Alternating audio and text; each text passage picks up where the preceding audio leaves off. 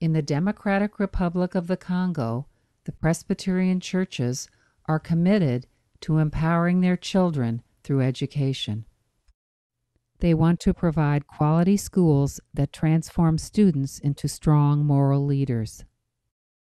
Currently, the Congo's churches run over 900 primary and secondary schools. 787 are in East and West Kasai. 132 are in Bakongo, Kinshasa, and Bandundu. The church's schools are located in cities and rural areas across 1,400 miles of jungles and savannas. The number of schools has increased in the past few years because one region was added and many schools have become accredited. Congo's churches also support higher education at the Protestant University, the Booth Pastoral Training Institute, the Christian Medical Institute of Kasai, and Upreco Seminary and Law School. Pervasive poverty means that 80% of Congo's primary and secondary school buildings are in a very deteriorated state. Poverty also prevents schools from providing books, desks, teacher training, and equipment.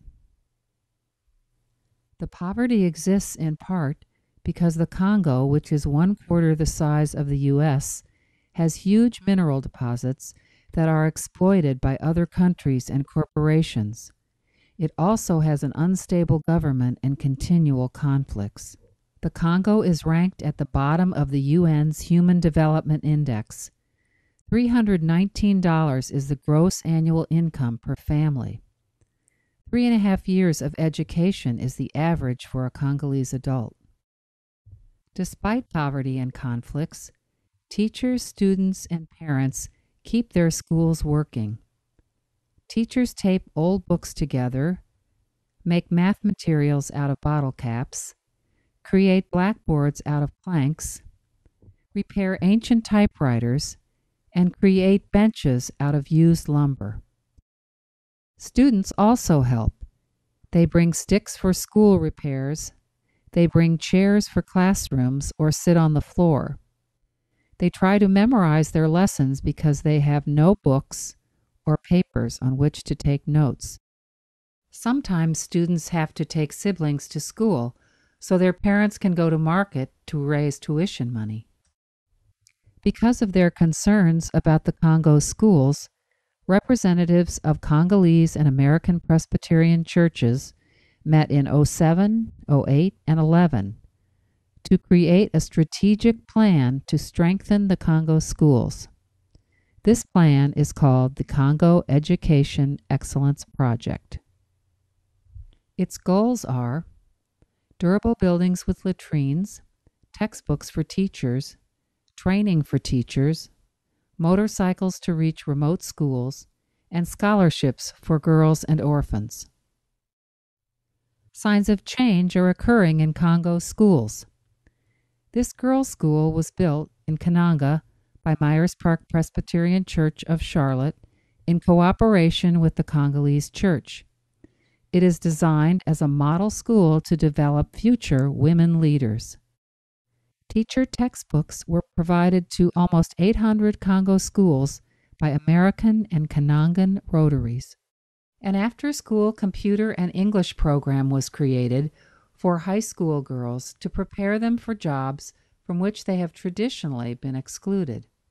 Teacher training has begun, and proposals have been written to expand the training to all 8,000 teachers in the Congo's Presbyterian schools. Donors and trainers are needed. Scholarships have been generously provided to girls and orphans. This school in the village of Zapo Zapo is an example of how a strong partnership between a small rural village and many U.S. churches can develop. 35 years ago, Zapo Zapo School was first built of mud, sticks, and grass. Hundreds of primary-aged children were educated here because the villagers and students constantly repaired the school. Zapo Zapo's church members asked their national church leaders to help them build a durable school. A proposal to build it was written and sent to the U.S. education team and member churches. First Presbyterian Church of Evanston, Illinois, gave a challenge grant for the school. Their members and other churches held special events and sold necklaces to raise money.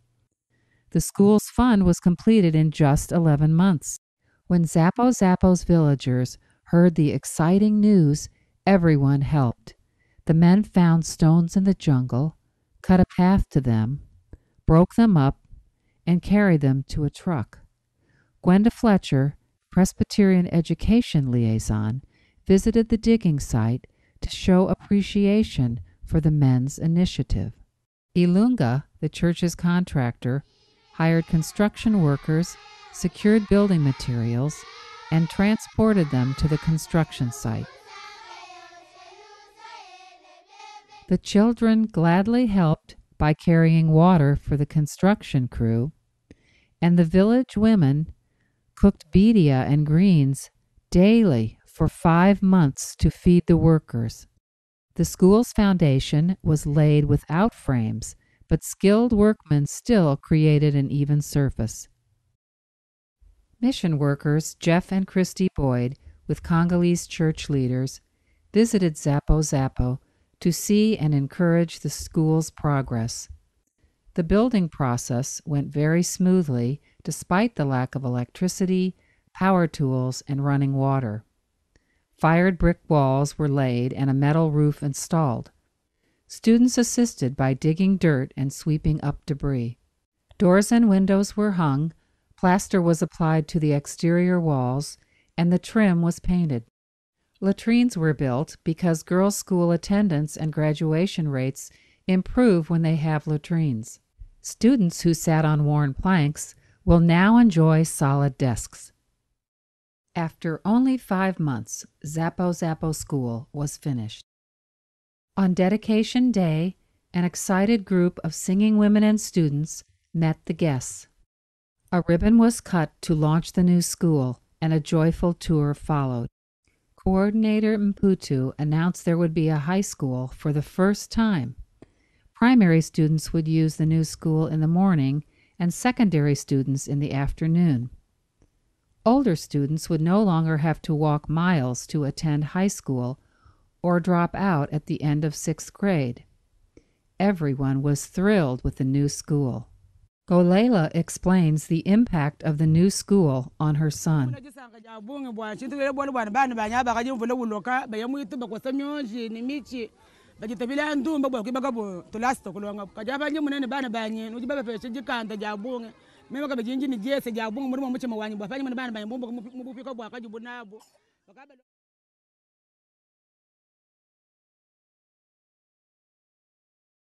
Je serai ministre.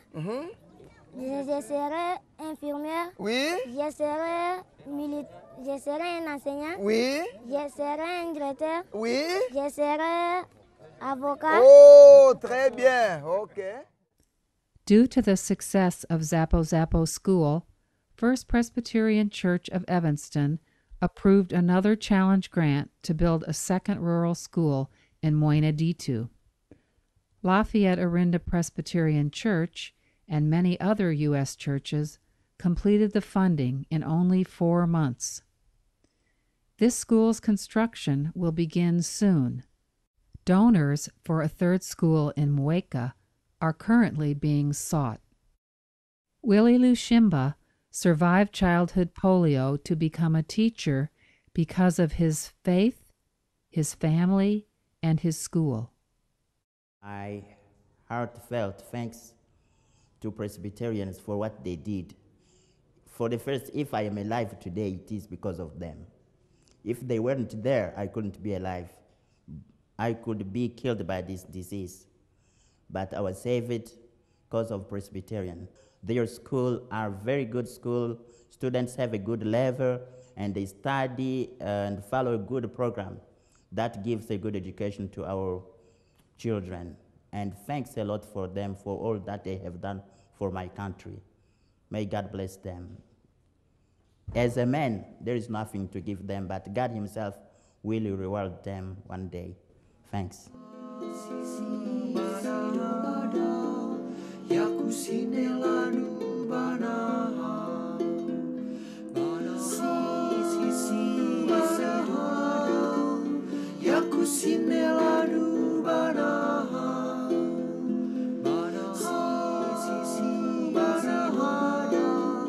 Yakusineladu bana